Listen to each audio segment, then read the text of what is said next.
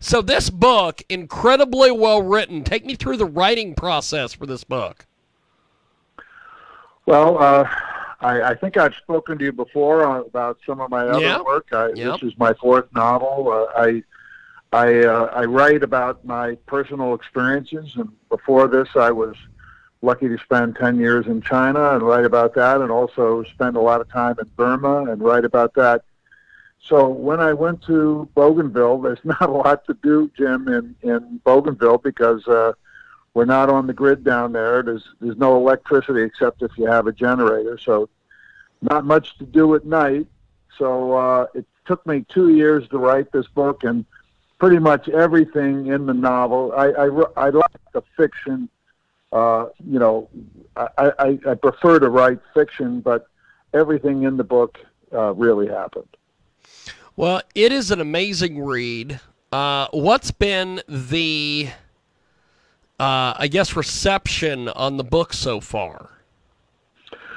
Well, I think you saw in some of the blurbs or advanced praise, as the publisher calls it. And it's published, by the way, by Post-Hill Press, which is a very up-and-coming publisher, as you know, here. The advanced praise includes the former Australian ambassador to the United States, who modestly, he raved about the book. A lot of people in the security industry, and including Captain James Fennell, who was in charge of security for Indo-Pacific in Honolulu, talked about the book. So there's been a quite a reception, but also, look, this is, you know, nation building has gotten a bad rap lately, but at its core, if you can really do it, nation building is a wonderful thing, and that's what we're doing in Bougainville. To do nation building, you have to be on the ground, and so I've lived in Bougainville about 8 months, 9 months out of each year for the last 6 years.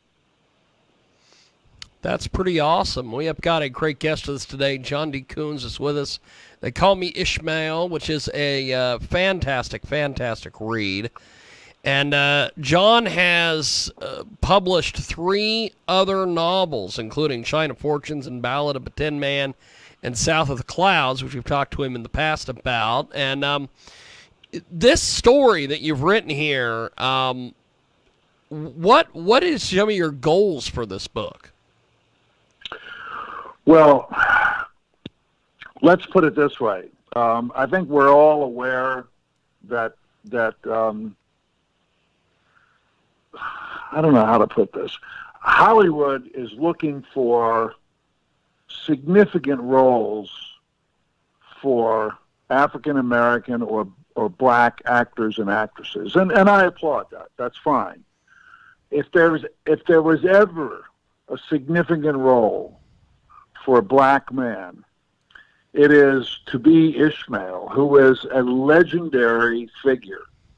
He, at 20 years old, joined the Bougainville Revolutionary Army, moved rapidly up through the ranks, led the civil war with Papua New Guinea over the gargantuan, fabulously wealthy Panguna Mine, which still, James, holds $100 billion, I didn't say million, $100 billion worth of copper and gold today. Wow. And this man then became the sheriff of the island, and ultimately, against everything China could do to keep him out, because China backed not one but 2 competitors, won the presidency of Bougainville, and he's now going to become the leader of the newest nation on earth. And this is a black man in a black country. There's 300,000 people there. These are proud, very ethical, very moral, very intelligent people, and it's a fantastic story. So my aspirations, James, are that as many people as possible learn about this book and what's going on in Bougainville. And should it be a movie? Absolutely. Everybody should see this. You know, after you've given me, you know, all those stats and all that information, I'm surprised that United States hasn't invaded that country and stolen all its copper and gold. You know, James, that's a great point. And look, don't think I haven't been doing everything I can to make people in Washington aware. I mean, James, I brought 3 Bougainville chiefs, 2 women and a man, to Washington, D.C. to meet with offices of Vice President Pence, senators like Senator Tom Cotton's office.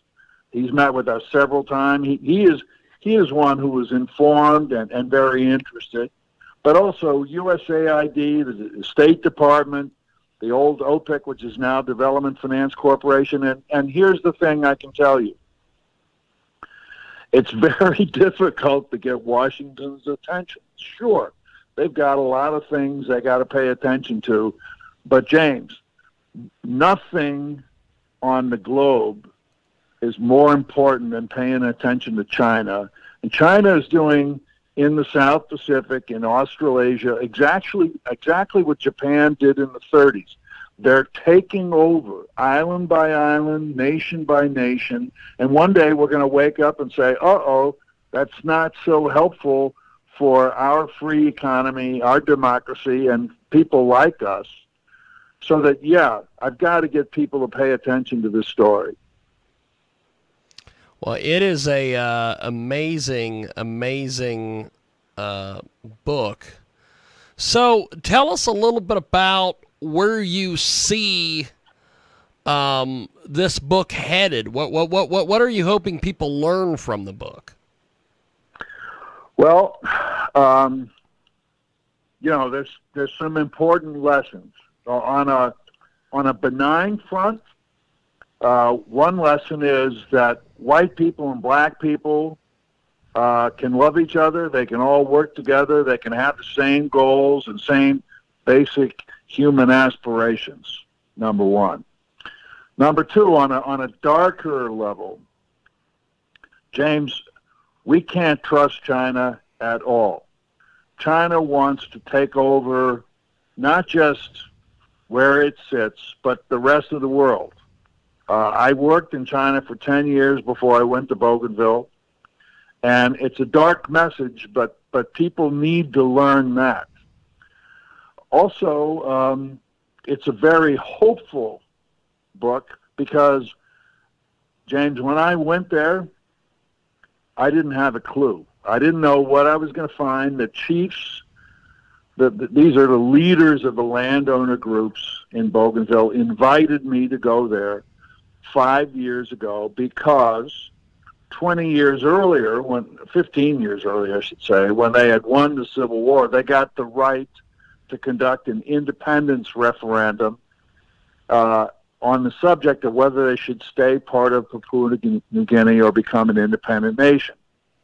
And they lifted their heads up about 5 years to go and said, look, it's 2015.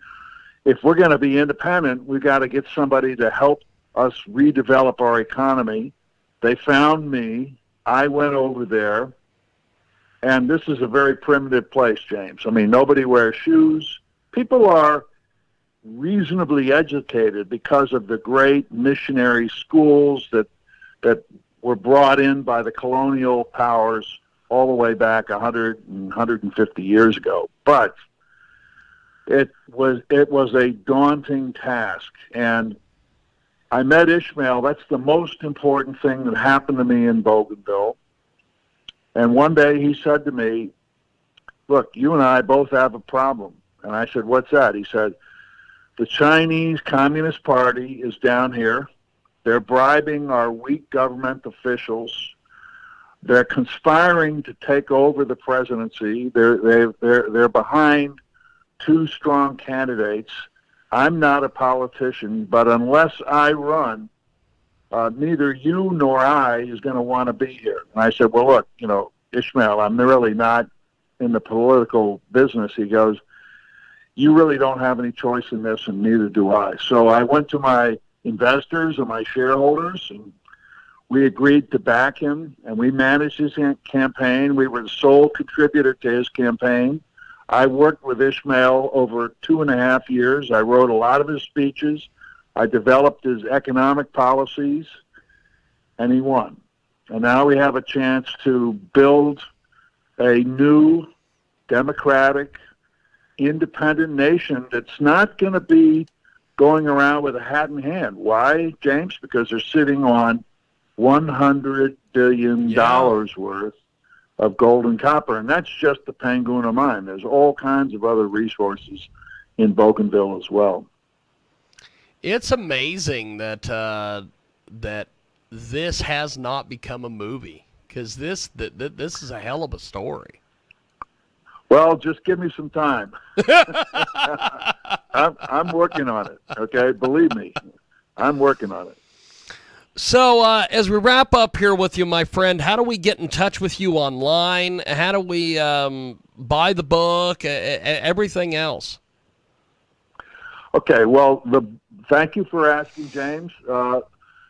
The book, as I mentioned earlier, is being published by Post Hill Press. Post Hill Press is a very hot, up-and-coming publisher here in the U.S. They've published a lot of other people whose names you would recognize, Rudy Giuliani, etc. It's being released on January 25th, but people who are interested can pre-order the book now. I would advise them to consider doing that for 2 reasons. Number one, everybody's read about the supply backlog, and that supply backlog is real. I think there's a shortage of paper and so forth. The other reason is, honestly, just to be completely bald-faced about it, the more preliminary purchases I get, the more Post Hill Press will help me to contact people like people in the movie industry about getting this made into a film. So it's a great book. Thank you for saying that, James, but also to your audience. You can contact me at J.D. Kuhns, Kuhns, at BougainvilleLLC.com, BougainvilleLLC.com, and tell me if you don't like it, but I promise you'll like the book. Well, I'll tell you, I really think it is going to be quite the book, and the fact that, you know, it just seems like a movie, my man. That this could definitely be a huge deal. It should be a movie, no question about it. Yeah. And it would be a not only thrilling and fascinating movie, but a movie that would warm your heart, because this is a case where the good guys are going to win. We're going to build this nation. Ishmael has got it this far, but he needs American help. They love Americans in Bougainville. Why?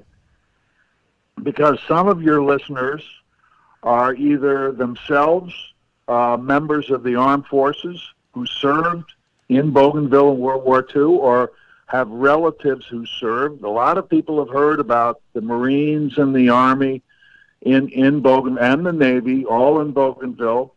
And now they have a chance to read about finally that place achieving independence and prosperity on its own, but it needs some American help, and they love Americans down there. What they say about Americans is, you're the only people, not the Spanish who discovered us, not the French, not the Germans who took us over, not the Australians, not the Japanese. You're the only people who came here, did a job, and then left and said, okay, this is your place. You have it back now. Have a nice day. They love Americans. And this is a great story for Americans to read about. Well, if the Americans would have knew they had all that treasure down there, I don't know if they would have left so easily. Well, Well, that's certainly true. But we can go back and make some new friends.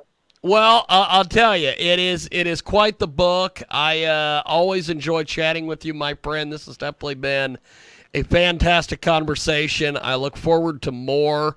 And what's next for you as an author, my friend?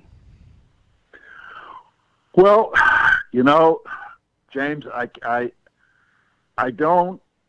really, and my wife hopes that I don't have to go to another far-off, remote foreign place and carve out an existence like I did in China and Burma and Bougainville.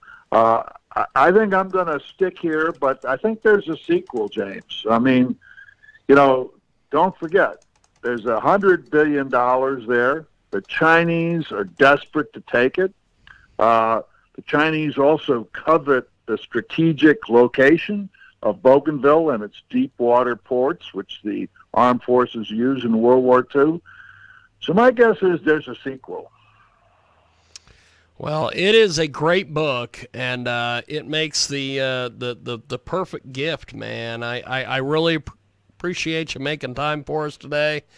Thanks for coming on and chatting with us, and we will talk to you soon. Thank you, my friend. James, thank you. Have a wonderful holiday to you and all your listeners, and thanks for listening. Definitely. Take care. Definitely. Talk to you again soon. We will talk to you Bye-bye. soon. Good luck, my friend. There he goes. That's John D. Kuhns. And we are going to take a time out. When we come back, we have got more